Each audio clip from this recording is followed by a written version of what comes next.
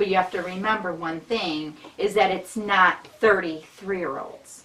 And so, and that's something that I do point out to our families. And that's because of the mixed age. Because of the mixed age. So we're actually below level, because if you go to or somewhere else and you walk into their 4-year-old classroom, they might have 2 teachers for 20 kids, but they're all 4 years old, where we have maybe 8 3-year-olds, 9 4-year-olds, and the rest 5-year-olds. So, and you have to remember, each developmental age requires less one-on-one time, because they're very capable in knowing and understanding the ground rules of the classroom. So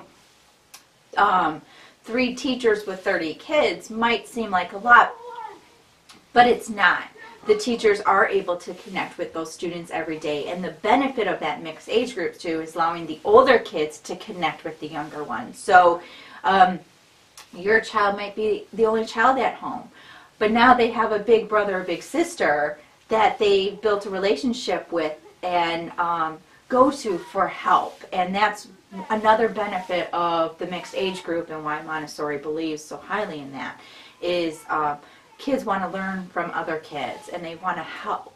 And so they actually become the teachers in the classroom. And it's kind of like what we call it to our other kids, it's like a rite of passage.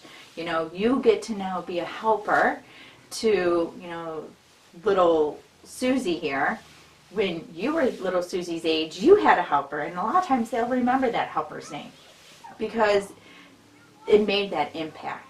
And it was one of the first relationships they built at schools.